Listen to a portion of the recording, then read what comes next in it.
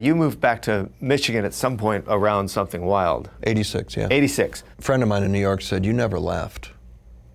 10 years in New York, you always had one foot back in Michigan. It goes all the way back to this acting thing was thrust upon me. How do you mean thrust upon you? I was just good at it.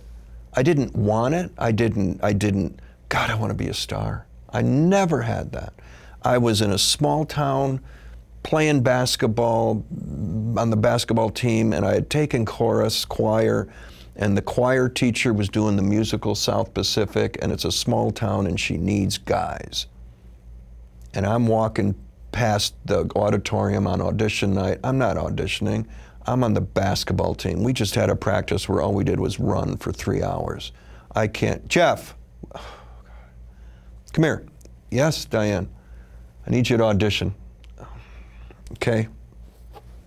All right.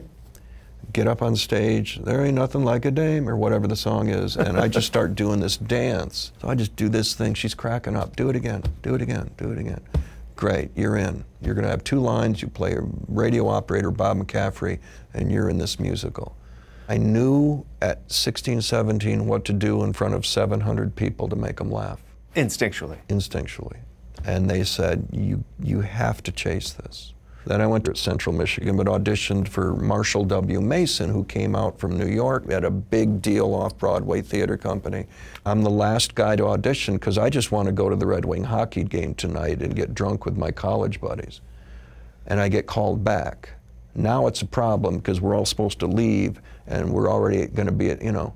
And a friend of mine from Central Michigan, who was 3 years older than me, and just like the guru of the wardrobe department who decided who was a good actor at Central Michigan and who wasn't, said, what are you doing?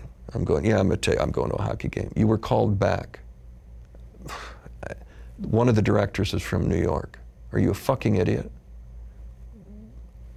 It's a good game. It's good. You need to stay for the callback, okay? I don't care about your little hockey game. Jesus. I was the last one to audition, and he brought me and another girl up, and we did the Summer and Smoke scene, sitting this far away, none of this big performing, just, he wanted to almost shoot it. And he goes, great, we're done, thank you. Cast me in Summer and Smoke. At the end of the Summer and Smoke rehearsal process, he took me out and he sat me down, he said, you know what you should do with your life, don't you? So you were called to act? Called and told.